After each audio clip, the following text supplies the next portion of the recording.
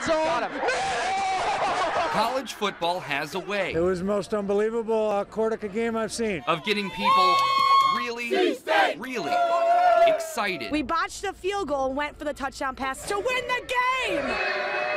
But after thousands filled Clayton Avenue, flipped over cars, and jumped off of buildings last year, officials were determined to avoid a repeat of this scene again this year. There had to be a year where you cracked down and things that had been ignored in the past perhaps went into place. For the past few weeks, police went door to door, warning off-campus students about the consequences of unacceptable behavior.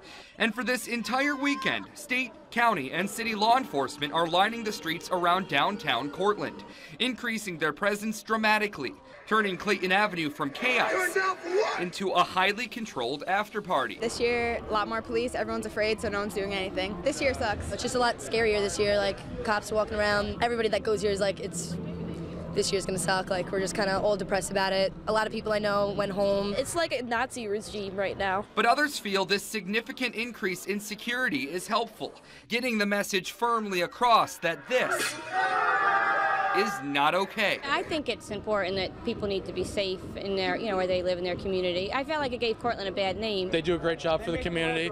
They do make the world go round. It's a great job for the community. I think they should have even more police next year. Changes made to keep a reputation and football game intact. Cortland fans, put an open hand up! Reporting from Cortland, I'm Alex Rusilla.